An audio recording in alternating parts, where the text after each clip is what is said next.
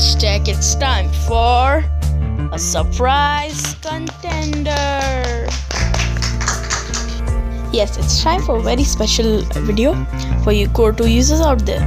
So this is how to turn your Core 2 into a Lollipop device. So let's get right into it.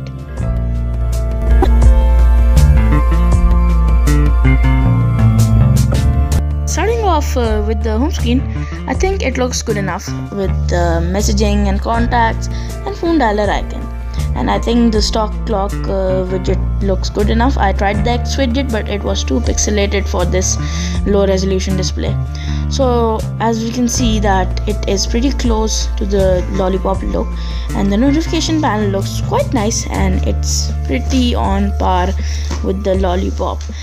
And the speed isn't affected by much, and the settings also looks exactly like any Lollipop settings, and it shows 5.2, but it has the Easter egg of the Kit Kat by default.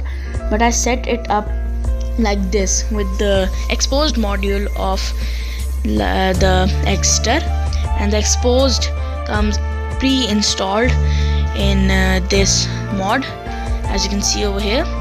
And just go to the Xter and choose Lollipop, and there you go, you will have the Lollipop.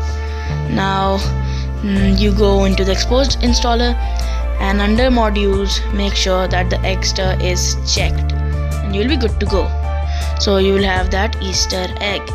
Overall, this mod looks pretty much like the Lollipop TouchWiz from the S5. The lock screen looks quite nice as well.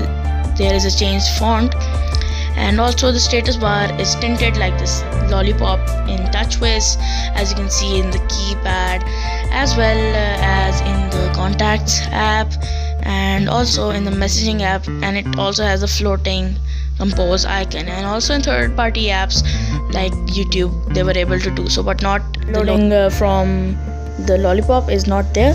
And it is pretty much a pretty good mod, and to apply it, just apply the file. I'll leave a link down in the description below through a custom recovery, and you need to be rooted obviously, and you must have a custom recovery. And this is a recommended mod in my opinion, because this device will never get Lollipop. So yeah guys, that's been it. Peace and high five. See you in the next one.